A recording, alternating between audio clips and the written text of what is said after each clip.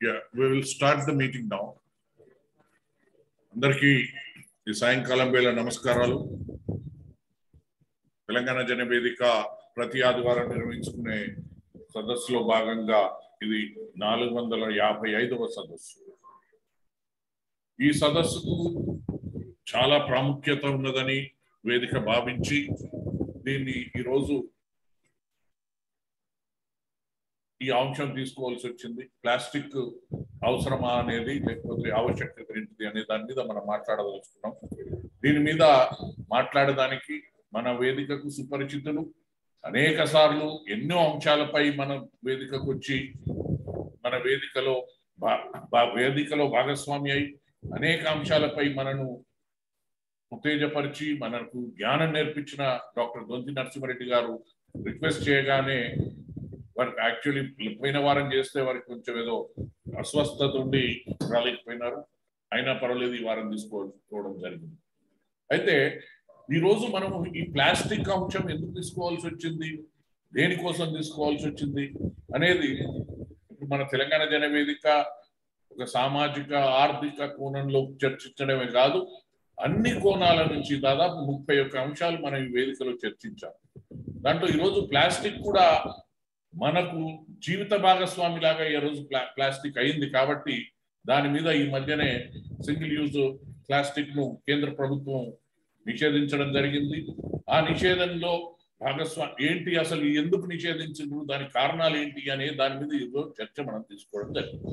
అయితే మరి ప్లాస్టిక్ ఎంత మనకి ఈ రోజు ఎంత అవసరమైందంటే, మనం ఉదయం లేవగానే టూత్ బ్రష్ తోని స్టార్ట్ అయ్యి మన ఎంటికల్ కోమ్ చేసుకునే కాడికి కూడా everything we are using plastic today. మరి ఈ ప్లాస్టిక్ వల్ల పరివారానికి ఎన్వైరన్మెంట్కి ఎంత నష్టం జరుగుతుంది, దీనివల్ల రేపు రాబోయే తరాలకు ఎలాంటి ఇబ్బందులు కలుగుతాయి, మరి ప్లాస్టిక్ నిషేధించినప్పుడు దానికి ఆల్టర్నేటివ్ ఏమిటి అనేది మనం ఈరోజు చర్చించుకోవాల్సిన అవసరం ఉన్నదని భావించి వేదిక నరసన్న గారిని రిక్వెస్ట్ చేసింది. నరసన్న గారు ఇమీడియట్లీ దీని మీద స్పందించి నేను మాట్లాడుతానని చెప్పడం జరిగింది. అసలు నరసన్న గారు ఇంకోటి పెస్టిసైడ్స్ డ్రోన్ యూజ్ వల్ల పెస్టిసైడ్స్ మీద కూడా మాట్లాడొచ్చు, ఏది నువ్వు మాట్లాడమంటావు అంటే ప్లాస్టిక్ మీదే మాట్లాడండి అని మనం చెప్పడం జరిగింది.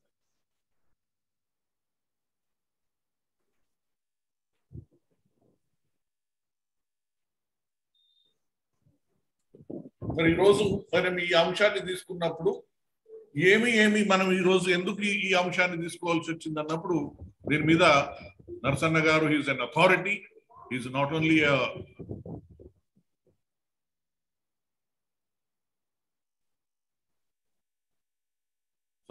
కొంచెం అడ్మిట్ చేయడంలో కొంచెం టైం పడుతుంది, ఐఎమ్ సారీ. ఈ అంశం తీసుకోవడం జరిగింది కాబట్టి దీని మీద నేను ఎక్కువ మాట్లాడి మీ టైం వేస్ట్ చేయకుండా డైరెక్ట్ గా స్పీకర్ గారిని మనం మాట్లాడమని అనడం భావ్యము.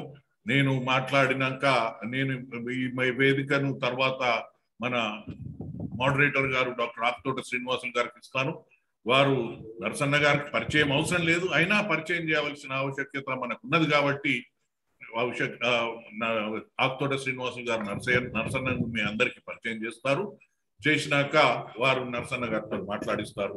దానికన్నా ముందు ఆనవాయితీ ప్రకారం తెలంగాణ జన వేదికలో ప్రతి ఆదివారం మనం నిర్వహించుకునే సదస్సులో రాజ్యాంగ పీఠికను చదవడం ఒక ఆనవాయితీగా మనం చేసుకున్నాము. దాన్ని నేను చదివి వినిపిస్తాను, దయచేసి అందరూ. Thank you so much. రాజ్యాంగ పీఠిక. భారత ప్రజలమైన మేము భారతదేశాన్ని సర్వసత్తాక సామ్యవాద లౌకిక ప్రజాస్వామ్య గణతంత్ర రాజ్యంగా నిర్మించుకోవడానికి పౌరులందరికీ సాంఘిక ఆర్థిక రాజకీయ న్యాయాన్ని, ఆలోచన భావ ప్రకటన, విశ్వాసము, ధర్మము, ఆరాధనల స్వాతంత్రాన్ని, అంతస్తులోను అవకాశాల్లోనూ సమానత్వాన్ని చేకూర్చడానికి, వారందరిలో వ్యక్తిత్వ గౌరవాన్ని, జాతీయ సమైక్యతను సంరక్షిస్తూ సౌభాతృత్వాన్ని పెంపొందించడానికి మన ఈ రాజ్యాంగ పరిషత్తులో 1949 నవంబర్ 26వ తేదీన ఎంపిక చేసుకుని శాసనంగా రూపొందించుకున్న ఈ రాజ్యాంగాన్ని మాకు మేము సమర్పించుకుంటాం. ఈ రాజ్యాంగ పీఠికను మనం ప్రతిసారి ఎందుకు చదువుతున్నామంటే మనం ఈ రోజు నిజంగానే రాజ్యాంగబద్ధంగా పాలన జరుగుతుందా, రాజ్యాంగబద్ధంగానే మనం ఈరోజు పాలించబడుతున్నామా, నిజంగా పాలకులు రాజ్యాంగబద్ధంగానే ఉన్నారా అనేది మనం ఆలోచన చేసుకోవడానికి రాజ్యాంగ పీఠికను చదవడం జరుగుతుంది. Thank you so much. May I now ask Dr. Aktota Srinivas to moderate this and invite the keynote addressee to speak, please. Thank you, sir. Thank you. Telangana Jana Vedika Zoom online అటువంటి పెద్దలు doctor దొంతి నరసింహారెడ్డి గారికి, వేదిక సభ్యులు, ఇతర పెద్దలందరికీ సాయంకాలం అందరికీ స్వాగతం. చాలా ప్రాముఖ్యమైనటువంటి అంశంగా భావించవచ్చు. ఎందుకంటే ఇవాళ పొద్దున్నే పడుకునే వరకు వస్తువులన్నీ కూడా ప్లాస్టిక్ సంబంధించినటువంటి వస్తువులే మనకు మళ్ళీ ముందు కనబడుతున్నాయి. మరి ఈ ప్లాస్టిక్ అవసరం లేదా ప్లాస్టిక్ కూడా మనం ఇవాళ అంటే ఒకప్పుడు విమానాన్ని కొనసాగిస్తున్నాం. మరి ఈ పర్టికులర్ గా ఈ మధ్య కాలంలోనే ప్లాస్టిక్ యొక్క అవసరం ఎందుకు వచ్చింది అనేటువంటిది కూడా మనం చర్చించవలసినటువంటి అవసరం. నిజానికి ప్లాస్టిక్ లేని రోజులలో బ్రత్యం, ప్రస్తుతం ప్లాస్టిక్ లేకుండా బ్రతకలేనటువంటి పరిస్థితి వచ్చేసింది. దీనికి కారణము ప్రధానంగా మనుషులు సుఖవంతమైనటువంటి జీవితానికి అలవాటు పడి, అంటే చేతిలో ఏమి లేకుండా బజార్కు పోతే జస్ట్ ప్లాస్టిక్ కవర్లో తీసుకొచ్చుకొని పడేసేటువంటి వ్యవస్థకు వచ్చేస్తాం. ఒకప్పుడు మనము మటన్ కానీ లేదా కూరగాయల కానీ పోయినట్లంటే మనము బట్ట బ్యాగుతోనికి మనం పోయి కూరగాయలు కొనుక్కొచ్చుకునేటువంటి వ్యవస్థ దగ్గర నుండి మొదలుకుంటే ఇవాళ జస్ట్ ఊరికేనే పోయి ప్లాస్టిక్ కవర్లో పట్టుకొచ్చుకునేటువంటి ప్రయత్నం చేస్తున్నాం. ఒకప్పుడు మటన్ కానీ చికెన్ కానీ కొనుక్కొచ్చుకోవాలంటే స్టీల్ టిఫిన్ డబ్బాల్లో తీసుకునేటువంటి వ్యవస్థ ఇవాళ మొత్తంగా మారిపోయిందని చెప్పడంలో ఏమాత్రం సందేహం లేదు. దీని అంతటికీ ప్రధానమైనటువంటి కారణము ప్రభుత్వాల యొక్క విధాన నిర్ణయాలు, ప్రభుత్వాల యొక్క పోకడలే అని చెప్పడంలో ఏమాత్రం సందేహం లేదు. నిజంగా కూడా ప్రభుత్వాలకు చిత్తశుద్ధి కనుక ఉన్నట్లయితే, ప్లాస్టిక్ ను నివారించాలనేటువంటి చిత్తశుద్ధి కనుక ఉన్నట్లయితే చాలా స్పష్టంగా వాటిని నివారించవచ్చు, వాటిని రద్దు చేయడానికి, తగ్గించడానికి అవకాశాలు ఉన్నాయి. ముఖ్యంగా ఇవాళ మనం వాడుతున్నటువంటి ప్లాస్టిక్ బాటిల్స్, వాటర్ బాటిల్స్ ఏవైతే ఉన్నాయో వాటిని రద్దు చేయాలంటే ప్రభుత్వాలు రద్దు చేయొచ్చు. అసలు ముఖ్యంగా ఎక్కడైతే ప్లాస్టిక్ తయారు చేసేటువంటి ఫ్యాక్టరీలను ముందుగా రద్దు చేస్తే, ప్లాస్టిక్ ఉత్పత్తి లేకుండా చేసినట్లయితే, వినియోగదారుల వద్దకు రాకుండా చేసినట్లయితే ప్లాస్టిక్ ను రద్దు చేసే అవకాశం ఉంది. దీన్ని చేసేటువంటి బాధ్యత ఎవరిది అంటే ప్రధానంగా ఈ యొక్క ప్రభుత్వాలు, అది కేంద్ర ప్రభుత్వం కావచ్చు, ఇటు రాష్ట్ర ప్రభుత్వాలు కావచ్చు, కఠినమైనటువంటి నిర్ణయాలు కనుక తీసుకున్నట్లయితే ఈ యొక్క ప్లాస్టిక్ ను రద్దు చేసేటువంటి అవకాశాలు ఉన్నాయి. ప్రతిదీ కూడా మనం ఏది చూసినా కూడా రోడ్డు మీద ఈ మధ్య కాలంలో వాగులు వరదలు పొంగుతున్నాయి. మోరీలలో ఇవాళ అండర్ డ్రైనేజ్ అనేటువంటి సిస్టాన్ని కొత్తది పెట్టారు. ఆ అండర్ డ్రైనేజ్ సిస్టమ్ లోపల మొత్తంగా 90% అంతా కూడా ఈ యొక్క వాటర్ బాటిల్స్ అన్ని ప్లాస్టిక్లతోని నిండిపోయాయి. తర్వాత జంతువులు కూడా ఇవాళ నోరు లేనటువంటి పశువులన్నీ కూడా ఈ ప్లాస్టిక్ తిని చనిపోతున్నటువంటి వ్యవస్థ మనకు కనబడుతున్నాయి. సో కాబట్టి ప్లాస్టిక్ అనేటువంటిది అవసరమా, దాని వాంఛనీయమా, దాన్ని నివారించడానికి అవకాశాలు ఉన్నాయంటే ఈ అంశం మీద, ప్లాస్టిక్ అవసరమా వాంఛనీయమా అనేటువంటి అంశం మీద డాక్టర్ దొంతి నరసింహారెడ్డి గారు, వారు ఇండిపెండెంట్ పాలసీ అనాలిసిస్, వారు అనేకమైనటువంటి వ్యాసాలు రాశారు. ముఖ్యంగా వ్యవసాయ రంగానికి సంబంధించినటువంటిదే కాకుండా ఈ యొక్క పర్యావరణానికి సంబంధించినటువంటి అనేకమైనటువంటి వ్యాసాలు జాతీయ అంతర్జాతీయ స్థాయిలో వారు రాయడం జరిగింది. ఈ యొక్క అంశం మీద డాక్టర్ దొంతి నరసింహారెడ్డి గారిని ప్లాస్టిక్ అవసరమా వాంఛనీయమా అనేటువంటి అంశం మీద వారిని మాట్లాడవలసిందిగా సాదరంగా వారిని ఆహ్వానిస్తున్నాము. డాక్టర్ దొంతి నరసింహారెడ్డి గారు. సార్ నమస్కారము. థ్యాంక్ యూ నాకు మళ్ళీ అవకాశం ఇచ్చినందుకు. అయితే ఒక నిమిషం, మా పవర్ పాయింట్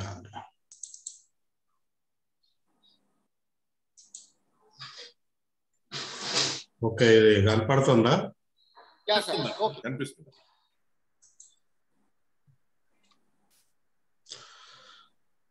ప్లాస్టిక్ గురించి మాట్లాడినప్పుడు మనము చాలా కోణాలు ఉంటాయి. అయితే ఆ కోణాలన్నీ మన ముందుకు రావు, అది పెద్ద సమస్య. ఈరోజు నేను అందులో ఉన్న కోణాలన్నీ మీ ముందు పెట్టే ప్రయత్నం చేస్తున్నాను.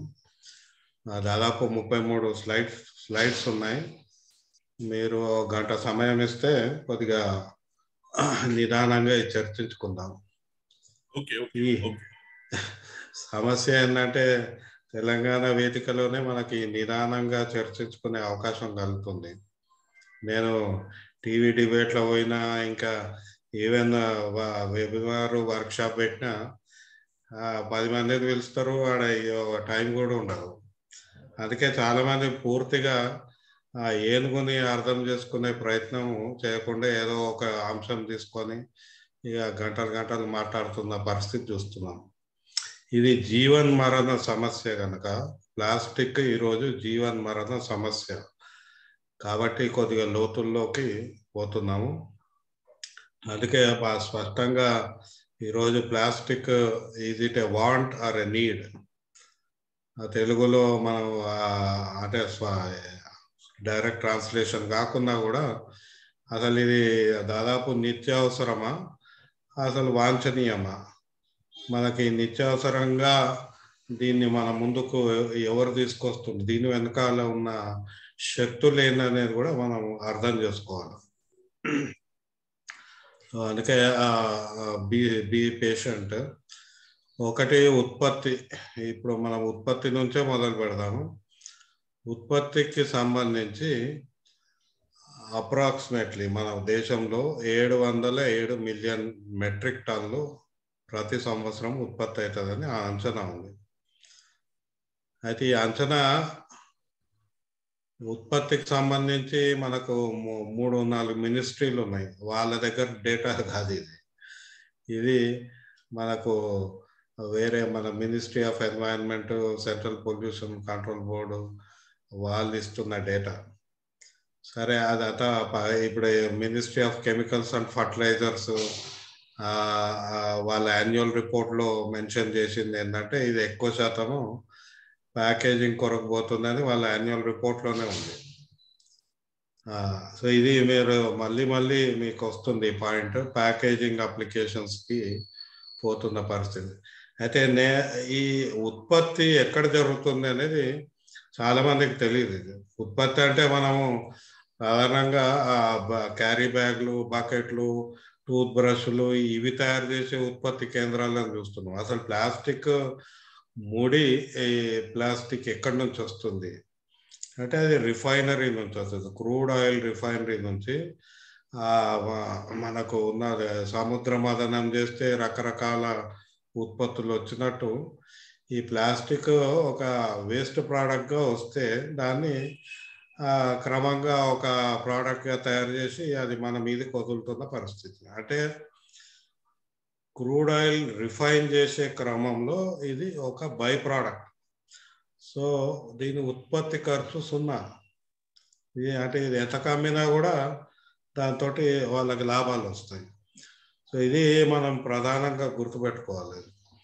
ఈరోజు ప్లాస్టిక్లో జైంట్ గ్రూప్ ఆఫ్ ఇండస్ట్రీస్ ఎవరు అంటే రిలయన్స్ ఇండస్ట్రీ. మరి రిలయన్స్ ఎందుకు జైంట్ అయింది ప్లాస్టిక్లో? Because they have refinery capacity. ఇంకా చాలా ఉన్నాయి అందులో ఇష్యూస్. ఇక రెండవ విషయం చూద్దాం. మనకు ఏం చెప్తారు, 2 రకాల వాదనలు వింటారు. ఒకటేమో మనం ఎటు చూసినా ప్లాస్టిక్ మయం కనపడుతున్న ఫోటోలు ఉంటాయి, ఇంకోవైపు ఇక్కడ ఇట్లాంటి డేటా ఉంటుంది. ఇక్కడ ఏముంది మీకు, యుఎస్ఏ చాలా highest per KG per person, అంటే 109 కిలోలు ప్రతి వ్యక్తి అమెరికాలో వాడుతున్నాడు అని. అదే యూరోప్లో 65 ఉంది, చైనాలో 38, బ్రెజిల్లో 32, భారతదేశం 11. ఇక మొత్తం ప్రపంచంలో సగటున చూస్తే 28 కిలోలు. సో మనం తక్కువ ఉన్నాము, 11 కదా, మనము ఇంకా ఉత్పత్తి చేసుకోవచ్చు అని ఒక విధానపరమైన అట్మాస్ఫియర్ ఉన్నది. కానీ మనము మీరు చుట్టుపక్కల ఎటు చూసినా మీకు ప్లాస్టిక్ కనపడుతుంది. సో ఈ వైరుధ్యము మనం అర్థం చేసుకోవాలి. మన చుట్టూ ప్లాస్టిక్ ఉంది, అసలు ప్లాస్టిక్ వలన వచ్చే ఇబ్బందులు ఏంది, మనం యుఎస్ఏ తోటి కంపేర్ చేసుకుంటామా? అసలు వాళ్ళు చేసేది ఏంది, అది కరెక్టా? అంటే దొంగ పని చేస్తున్నాడు అని చెప్తూ ఉంటారు, మళ్ళీ వాడిని వెనక పోదామని ఎట్లా చెప్తారు? సో ఇది ఈ మన పబ్లిక్ పాలసీలో ఉన్న మేజర్ ప్రాబ్లం ఇది. మీకు ఢిల్లీలో పోయి మాట్లాడితే అసలు మనం మాట్లాడేటి ఏవి రావు, ఆడ ఇవన్నీ ఇవే మాట్లాడతారు అక్కడ. మరి డేటా చూస్తే we are swamp by plastic waste. ఎటు చూడు ప్లాస్టిక్ వేస్ట్. మన ప్రతి ఊర్లో ప్లాస్టిక్ కవర్లు. అసలు ల్యాండ్స్కేప్ అంటే చుట్టూ చూస్తే చాలా ఊర్లలో మనకి ఇదివరకు పచ్చగడ్డి ఇంకా పచ్చదనం కనపడేది. ఇప్పుడు ఎటు చూడు ఏదో కవర్, దాన్ని ఆ వ్యూని డిస్టార్షన్ చేసే ఒక ప్లాస్టిక్ కవరు, వందలాది ప్లాస్టిక్ కవర్లు మనకు కనపడుతున్నాయి. ఈ లెక్కలు కూడా తీస్తే 2019-20 నాటికి మనకు ప్లాస్టిక్ వేస్ట్ 34,68,780 టన్నులు. ఇది సెంట్రల్ పొల్యూషన్ కంట్రోల్ బోర్డు ఇస్తుంది. కానీ ఇక్కడ చూడండి ఉత్పత్తి ఎంత, 707 మిలియన్ మెట్రిక్ టన్నులు ప్రతి సంవత్సరం. మరి వీళ్ళు వేస్ట్ ఎంత చెప్తున్నారు? 34 లక్షలు, 35 లక్షలు అనుకోండి. 707 మిలియన్ టన్నులు ఎక్కడ, 35 లక్షలు, 36, 50 లక్షలు వేసుకోండి, 50 లక్షల టన్నులు ఎక్కడ? సో ఇక్కడ అంటే మనము డేటా కలెక్షన్లో ప్రాబ్లం ఉందా, లేకుంటే మనం వేస్ట్ అంత ఉత్పత్తి చేస్తలేమా? మన భారతదేశంలో మనకు ఉన్నది ఒక అలవాటు ఉన్నది, మన సాంస్కృతికంగా పరంగా మనం పునరుపయోగం అనేది మన అమ్మమ్మలు తాతలు తరతరాల నుంచి ఉంది. కానీ మనము పునర్వినియోగించడానికి వీలు లేనన్ని రోజు వచ్చి పడుతున్నాయి ఇంట్లో. సో అందుకే ఈ లెక్కల్లో ఏముంది, ఇదేమో 700 మిలియన్ 7 మిలియన్ మెట్రిక్ టన్నులు. మిలియన్ అంటే దానికి ఇంటూ 10 లక్షలు వేసుకోండి, లక్షల్లో చూడాలంటే. అంటే 7,070 లక్షల టన్నులు. ఓకే, మరి ఈడ ఎంత ఉంది? 35 లక్షల టన్నులు పరాయణం అంటారు. మరి మిగతాదంతా అడిగిపోతుంది. అంటే ప్లాస్టిక్ మనం ఇళ్ళల్లో అట్లా పెట్టుకొని కూర్చుందామా, బయట పడేస్తలేమా? ఇలా అదంతా పడేస్తే మరి ఏమవుతుంది? సో ఈ 11 per kg per person అనేది I think this has to be question. ఏది ఇప్పటి లెక్కల ప్రకారం. ఈ లెక్క కూడా ఎక్కడికెళ్ళి వచ్చింది? ఈ సెంట్రల్ పొల్యూషన్ కంట్రోల్ బోర్డు చెత్త కుప్పల ఇది మన నగరాల్లో వాళ్ళు లారీల్లో వేసేటప్పుడు టన్నేజ్ చూస్తారు కాబట్టి ఆ అంచనాల ప్రకారం వీళ్ళు వేసేటది. ఇది కూడా it is still I think maybe less than 10 to 20% అంచనా మాత్రమే. సో మన చుట్టూ ఉన్న ప్లాస్టిక్ వేస్ట్ మొత్తం కూడా లెక్కలోకి వస్తలేదు. That's what I want to tell you.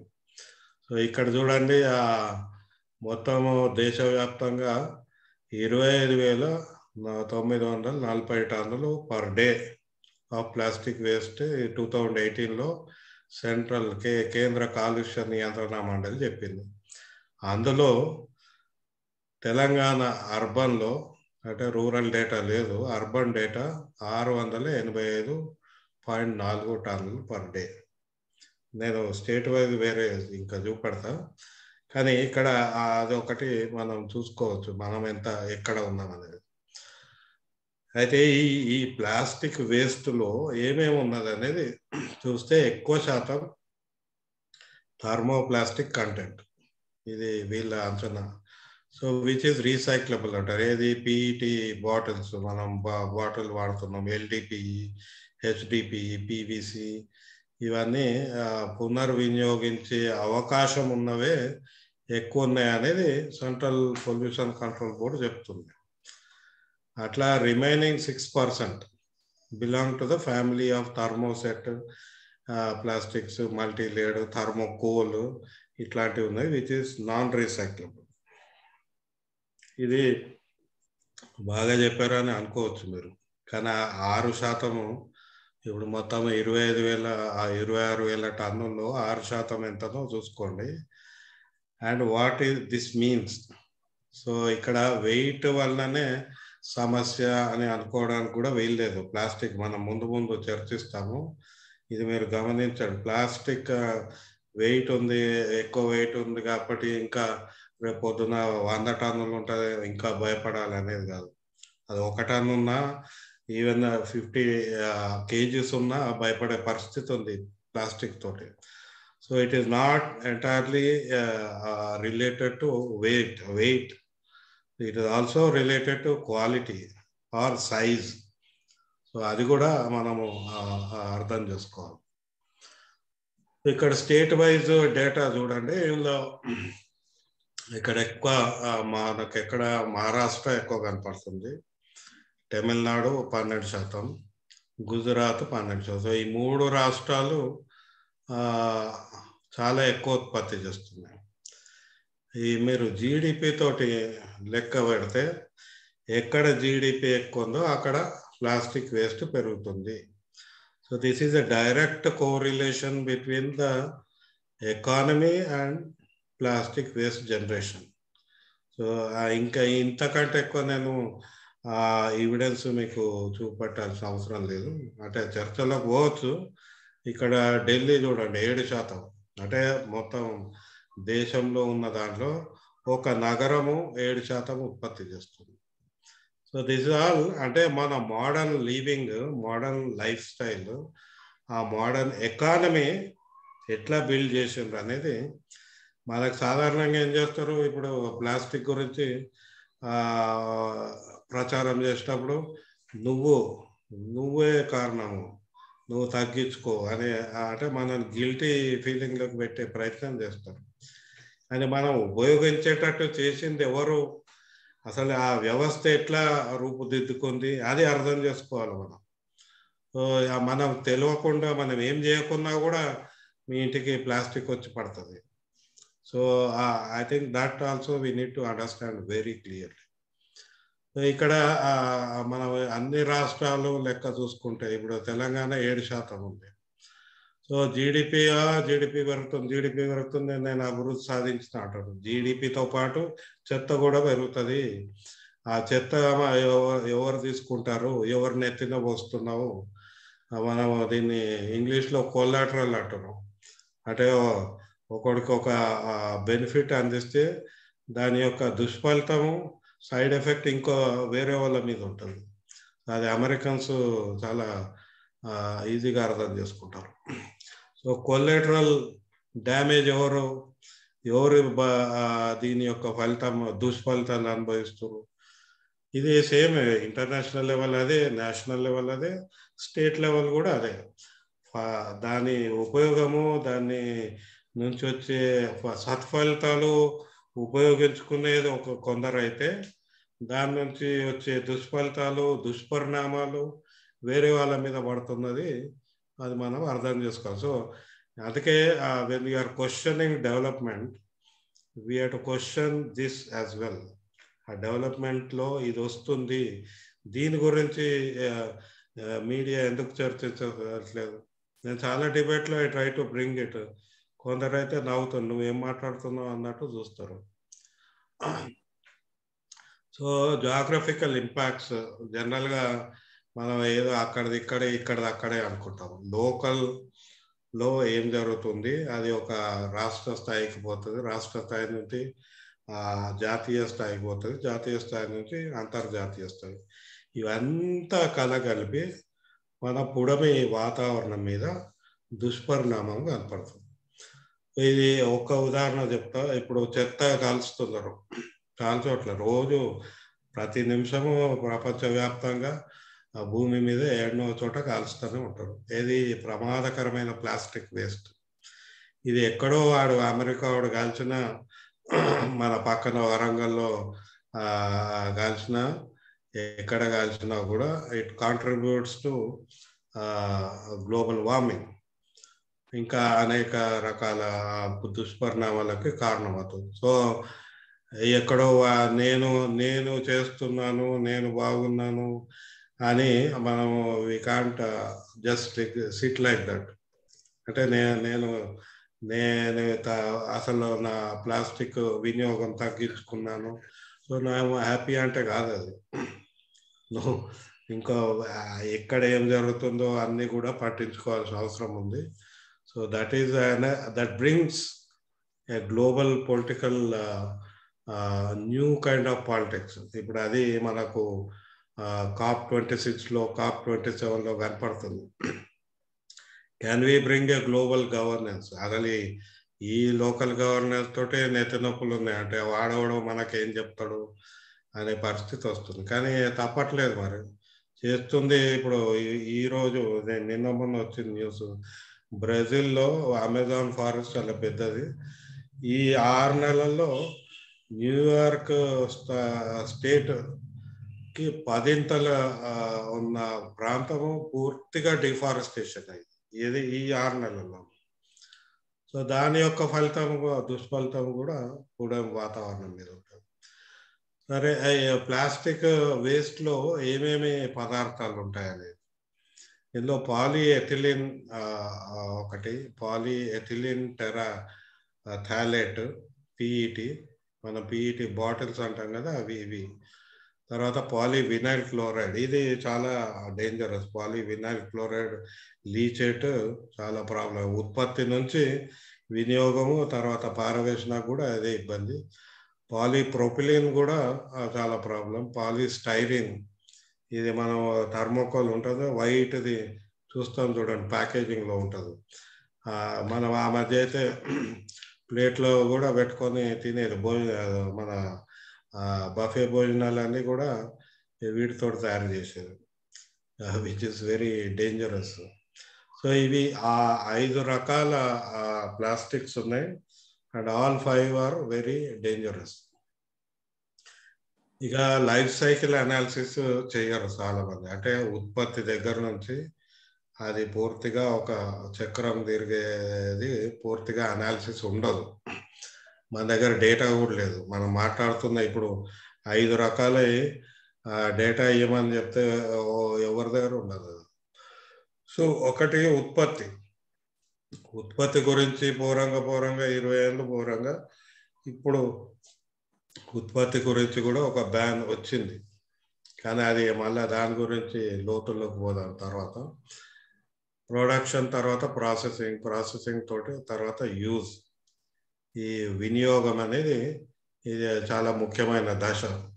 ఈ వినియోగంలో ఏమేమి మార్పులు, మనకి విధానపరంగా మనం లేదా మీడియా చర్చ ఎక్కడైనా ఉపయోగం గురించే మాట్లాడతాయి. ఈ దశలన్నీ ఎక్కడ చర్చకు కూడా రావు. డిస్పోజల్ అయితే మనం చూస్తున్నాం, ఇప్పుడు వరంగల్ దగ్గర రాంపూర్ అక్కడ జస్ట్ ఈ 3 సంవత్సరాల్లోనే అక్కడ పెద్ద గుట్ట తయారైంది. మాకు చెప్పిండ్రు, మేము వచ్చినాం, కానీ అక్కడ స్థానికులకి సమస్య అర్థం కాలేదు. సరే, సమస్య పెరిగినాక ఇప్పుడు లబోదిబో మొత్తుకుంటారు. ఈ గుట్టలు పెరిగిపోతాయి, ఆ డిస్పోజల్ గుట్టలు పెరిగిపోతాయి, దాంతో వచ్చే ఇబ్బంది. రీసైక్లింగ్ చేస్తామంటారు, కానీ ఆ రీసైక్లింగ్ ఎందుకు జరగట్లేదు, ఎంత స్థాయి జరుగుతుంది. ఆ తర్వాత రీయూజ్ ఇదే దశ అని ఏం లేదు, ఒకదాని అనుకోటి. రీయూజ్ ఇక్కడ నుంచి కూడా మొదలు కావచ్చు. సో మళ్ళీ ఉత్పత్తికి పోతుంది. సో ఈ లైఫ్ సైకిల్ అనాలిసిస్లో ఇంకా మనకు కనపడని కోణాలు చాలా ఉన్నాయి. That I think again we have to go in to detail. సరే, ప్లాస్టిక్ వలన ఏమో జరుగుతుంది, బహుశా మీరే చాలా మంది చూసుకుంటారు. మనం శ్రీనివాసులు గారు చెప్పారు, రామ్ గారు చెప్పారు, ఆవులు తింటున్నాయి అని. మనకు ఆవు కనపడుతుంది అఫ్కోర్స్, కానీ ఆవు కనపడని పక్షులు అవి ఎట్లా చనిపోతున్నాయి. చిన్న ఇది చైనీస్ మాంజా తోటి ఎన్ని పక్షులు చనిపోయినో లెక్కలేదు. తర్వాత నీళ్ళలో అన్నీ పడేస్తూ ఉంటే అవి మెడకు చుట్టుకొని, మరి నడుము చుట్టుకొని, దాన్ని పీక్కోలేక, అవి తినలేక ఆకలితో చచ్చిపోయిన సందర్భాలు చాలా ఉన్నాయి. మీకు ఇప్పుడు వీడియోలు కూడా మస్తుగా వచ్చినాయి. ఇది వరకు అంటే ఆశ్చర్యపోయేది. తర్వాత భూమి మీద పడేస్తే ఆ భూమికి సారమంతా పోతుంది. దాన్ని ఉపయోగించే పరిస్థితిలో లేని ఇది కూడా మనకు వస్తుంది. సో భూమి, నీరు, గాలి ఈ మూడిట్లో కూడా ప్లాస్టిక్ వలన కాలుష్యము పెరుగుతుంది. అది బర్నింగ్ ఆఫ్ ప్లాస్టిక్స్ తోటి ఇంకా టాక్సిక్ ఎమిషన్స్ వస్తాయి. ఇది చాలా ప్రాబ్లమాటిక్. రీసైక్లింగ్లో కూడా పాలిమరైజేషన్ చేస్తారు. పాలిమరైజేషన్ సమయంలో కూడా టాక్సిక్ గ్యాసెస్ వస్తాయి. మీకు మన ఏది కాండ్లా పోర్ట్ ఉంది గుజరాత్లో. Kandla port is identified for waste imports.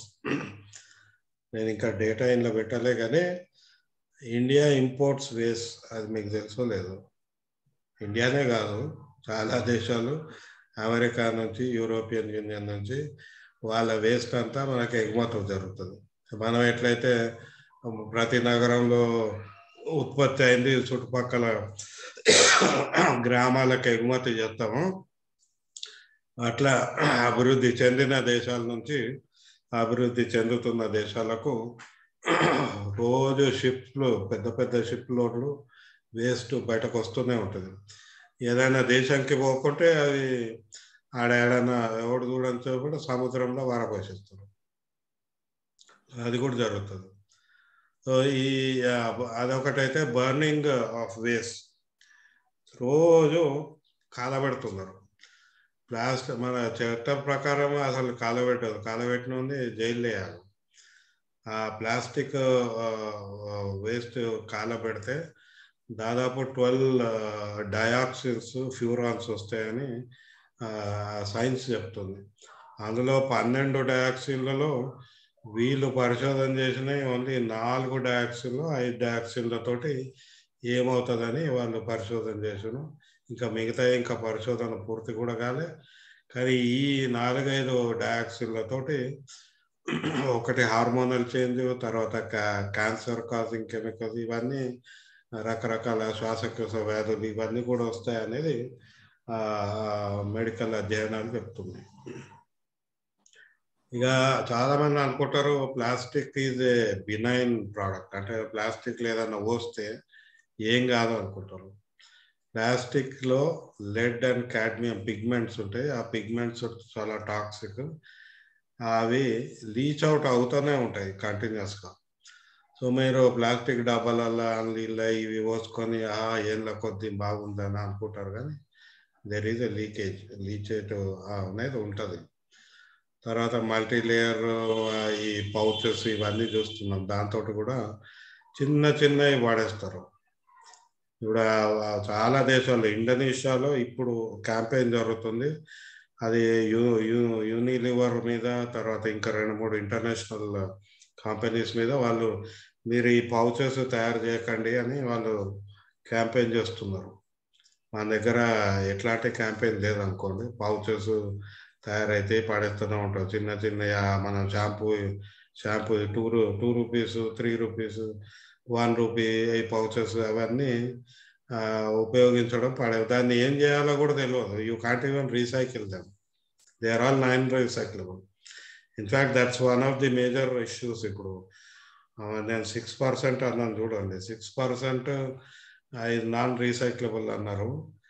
అది అసలు దాన్ని how to catch them is also big issue. అందులో ఇప్పుడు బర్త్డే పార్టీలు, పెళ్ళిళ్ళు చూడవచ్చు మీరు. పెళ్ళిళ్ళల్లో ఆ చెంకిళ్ళు పోస్తారు తలంబ్రాల్లాగా, వీడు ఫోటో తీస్తాడు, కలర్ ఫోటోలు, వాళ్ళ చెంకిళ్ళు వస్తుంటాయి. వీళ్ళు హ్యాపీ 20 ఏళ్ళ తర్వాత చూసుకుంటారు. కానీ ఆ చెంకిళ్ళు ఏమవుతాయి తర్వాత? ఆ ప్లాస్టిక్ చెంకిళ్ళు గింతగా దాన్ని పట్టుకోరాదు, దాన్ని ఏం చేయరాదు. తర్వాత ఈ బాల్స్, థర్మోకోల్ బాల్స్ వేస్తారు బర్త్డే పార్టీలో. అవి అయితే కేక్లో పడ్డా అటనే తింటారు. అది తెలియక తినేస్తారు. పిల్లలు వాళ్ళకైతే తెలియదు. సో ఈ మన ప్లాస్టిక్ని నాన్ క్యాచబుల్ ప్లాస్టిక్ పెరిగిపోతుంది, దాన్నే మైక్రో ప్లాస్టిక్ అంటున్నారు. కానీ పెద్ద ప్లాస్టిక్ కూడా మైక్రో ప్లాస్టిక్ అవుతుంది, అది వేరే విషయం. కానీ we are producing and not catching. ఇంకోటి పెన్ను, బాల్ పాయింట్ పెన్ను మీద టిప్ ఇస్తారు, మీరు చూసుంటారు.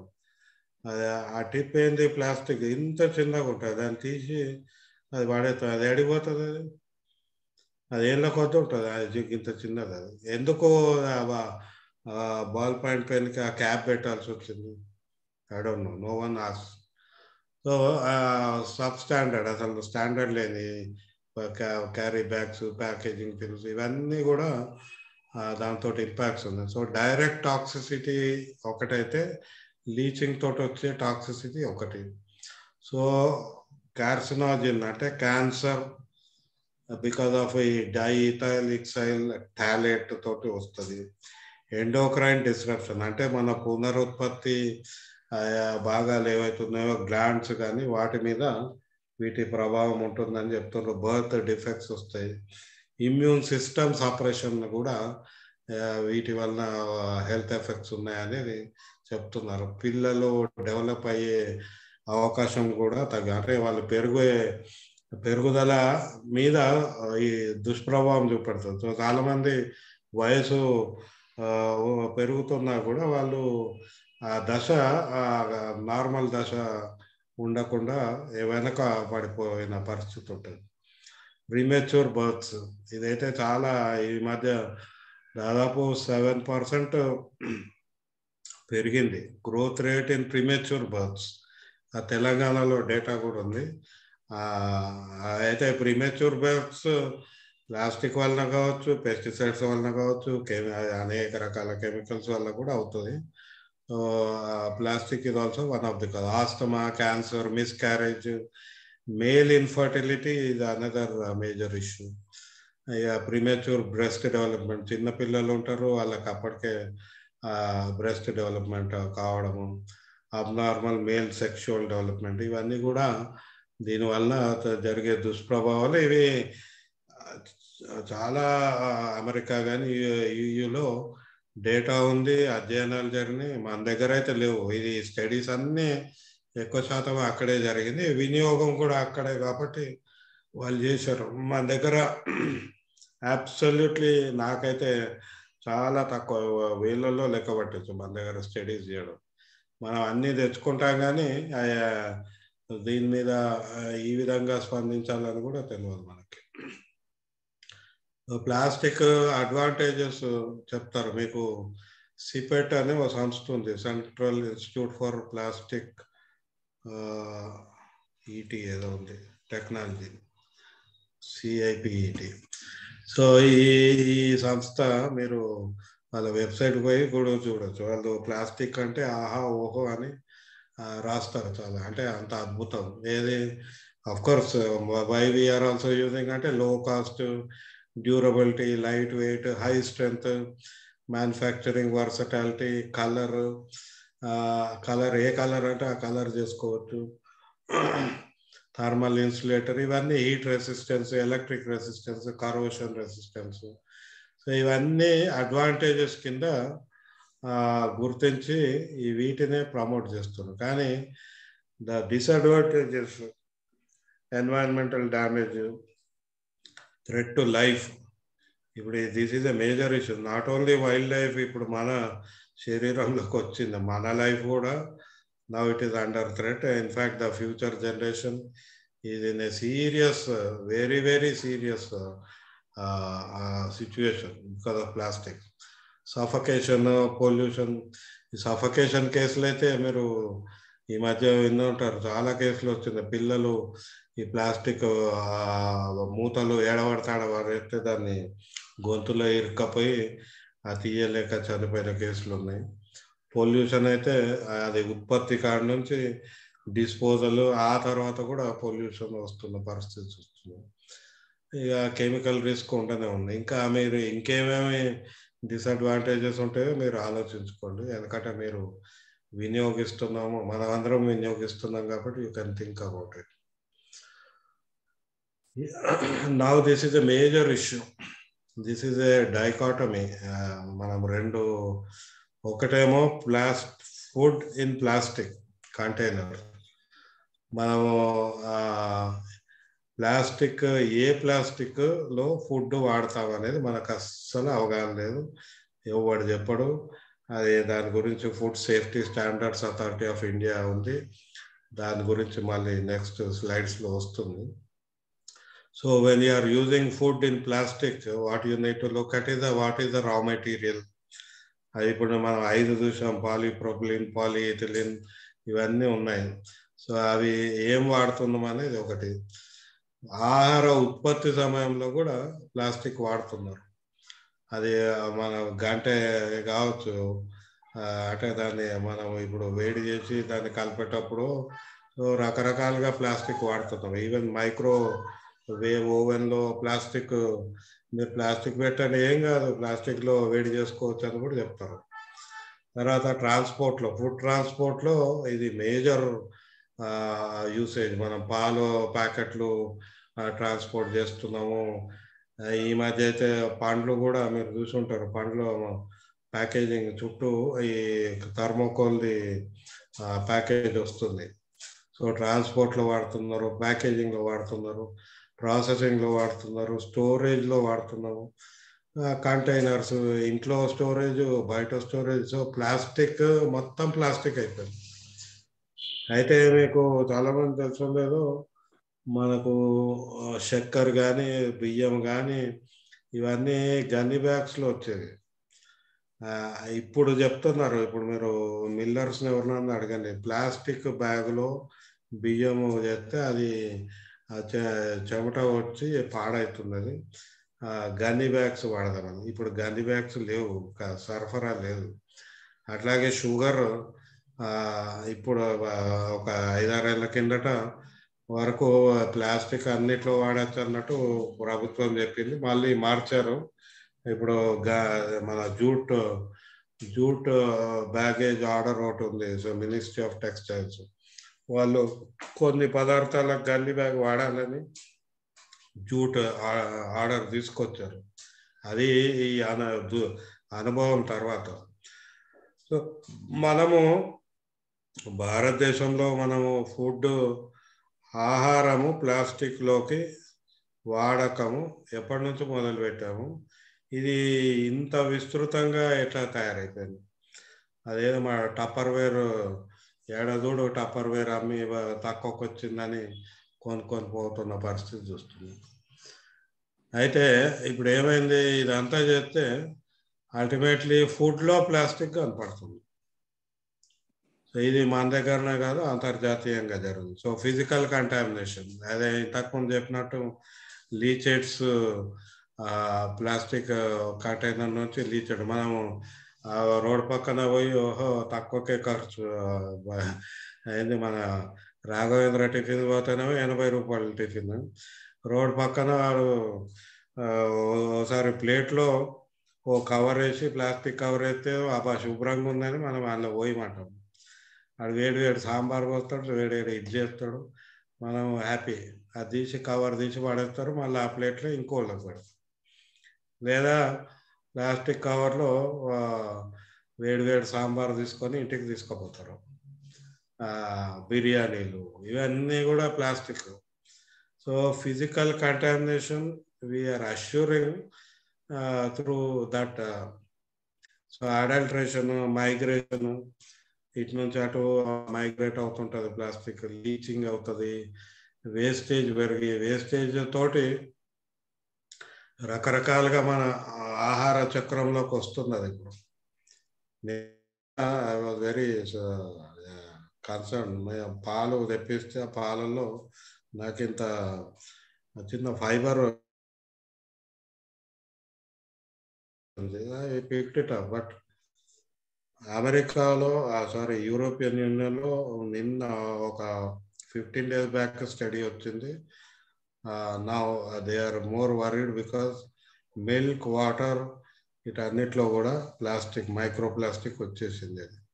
అది అక్కడ స్టడీస్ చేశారు కాబట్టి చెప్పారు, మన దగ్గర స్టడీ లేదు, ఎవరెవరు ఎంత తింటున్నామో తెలియదు. ఈ ఫైబర్ మీరు బట్టలు మనం పాలియస్టర్ బట్టలు వాడుతున్నాము, అది వాషింగ్ మెషిన్లో దాన్ని తిప్పినాక ఫైబర్ కూడా వెళ్తుంది నీళ్ళతో పాటు. అది మంచి అటు నుంచి చెరువులకు పోయి చెరువుల నుంచి మళ్ళా ఆహారం ద్వారాను ఇంకే రకంగానూ మనకు వస్తుంది.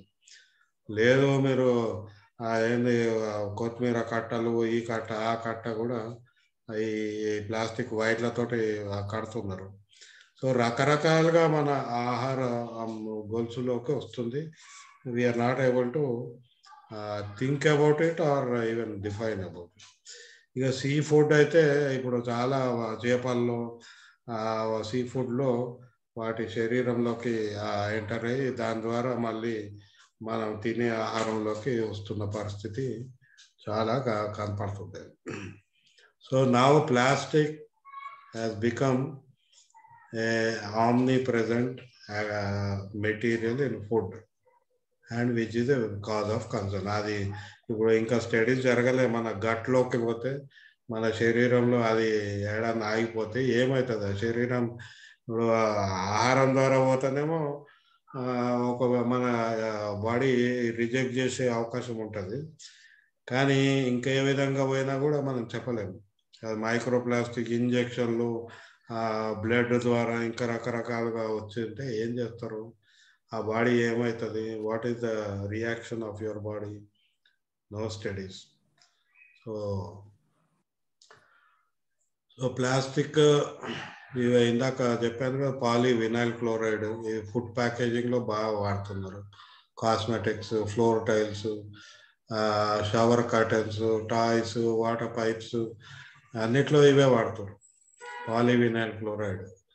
ఈ పీవీసీ కంపెనీలు మేము అప్పుడు చెన్నై దగ్గర కడలూరులో పెడితే we did a big campaign to stop PVC production.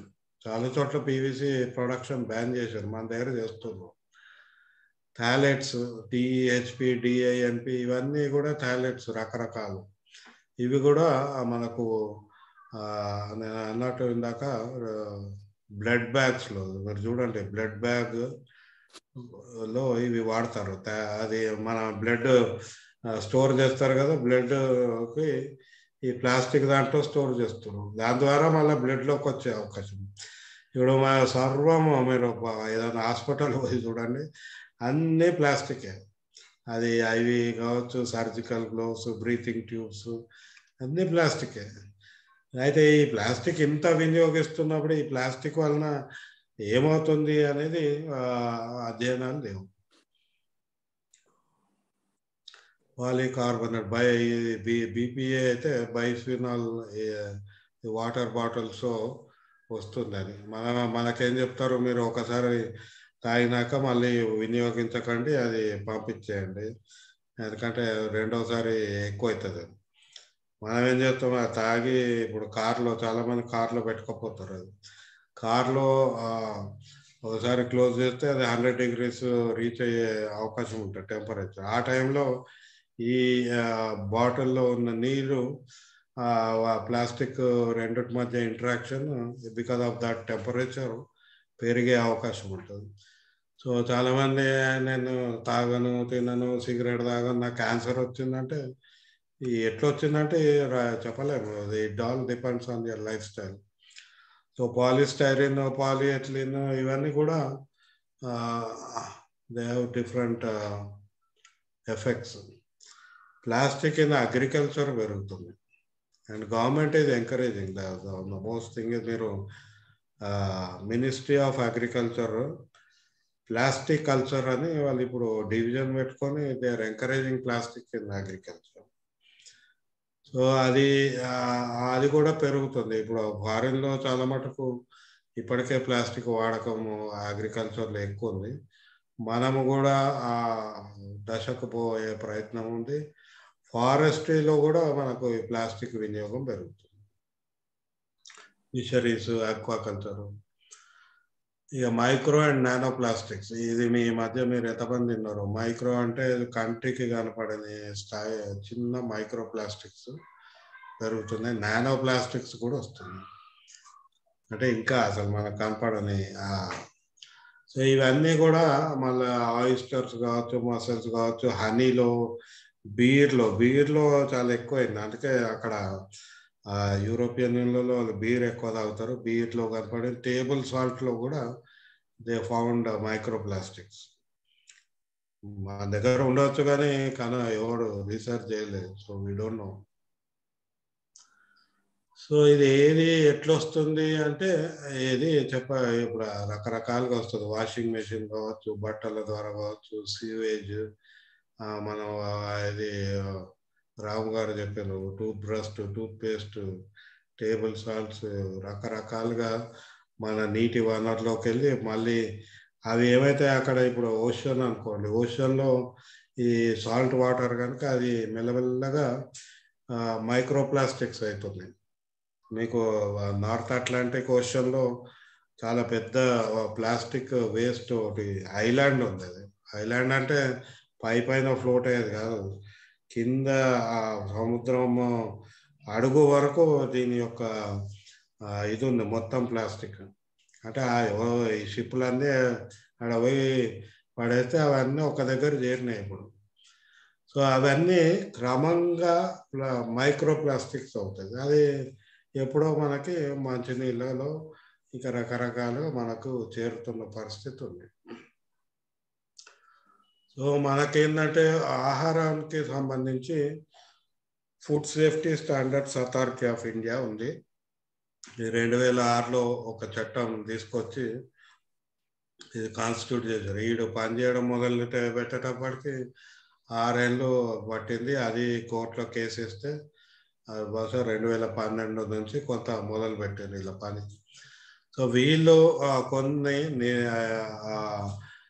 అంటే వీటన్నిటి సంబంధించి స్టాండర్డ్స్ వాళ్ళు నిర్దేశించాలి చట్ట ప్రకారం. వాటర్, మిల్క్ ప్రోడక్ట్స్ ఇవన్నిటి సంబంధించి వాళ్ళు పెట్టాలి. అయితే వీళ్ళు ఏం చేశారంటే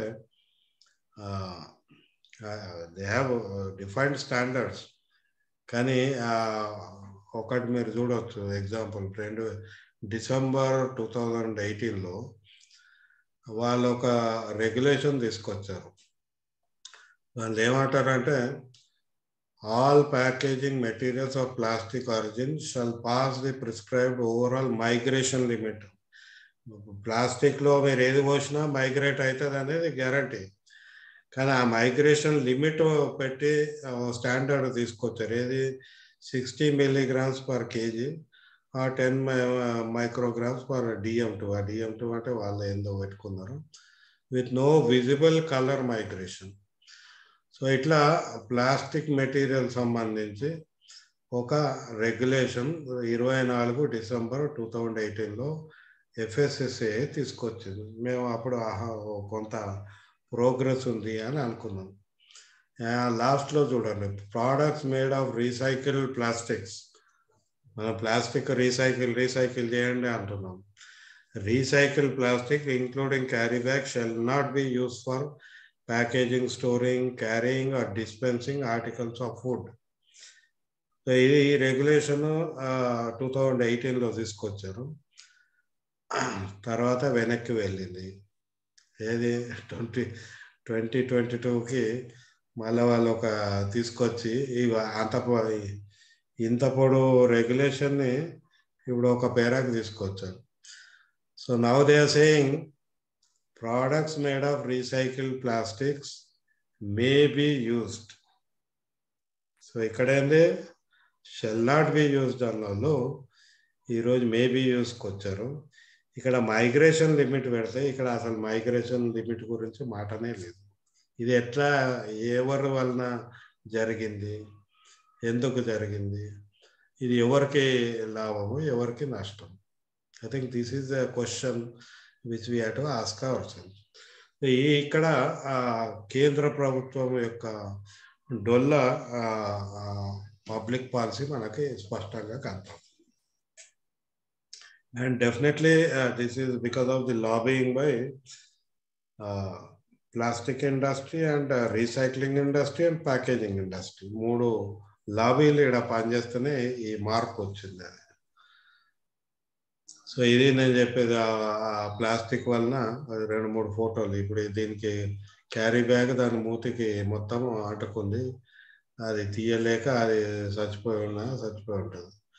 చాలామంది ఇప్పుడు ఆ సముద్రంలోకి పోయి ఇట్లాంటి వాటిని రెస్క్యూ చేసే పని చేస్తున్నారు. ఇదేమో మెష్ మన వల, వీళ్ళు వలలు వాడి మళ్ళీ అందులోనే వాడేస్తారు, ఏది పనికిరాని.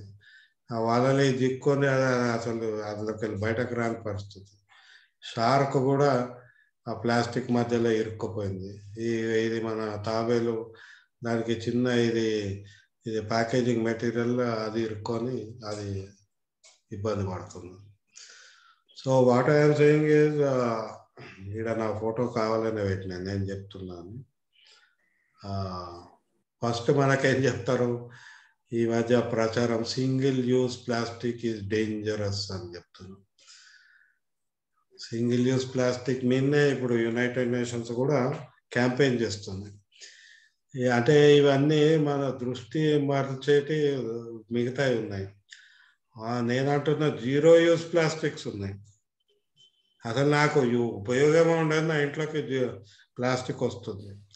మీరు ఇప్పుడు కన్స్ట్రక్షన్ ఇండస్ట్రీలో చూడవచ్చు, ప్రతి చిన్న వస్తువు ప్లాస్టిక్లో పెడతారు. అది ఎందుకు అవసరం? అట్లా జీరో యూజ్, దాంతో అవసరమే లేదు కానీ ప్లాస్టిక్ వాడతారు.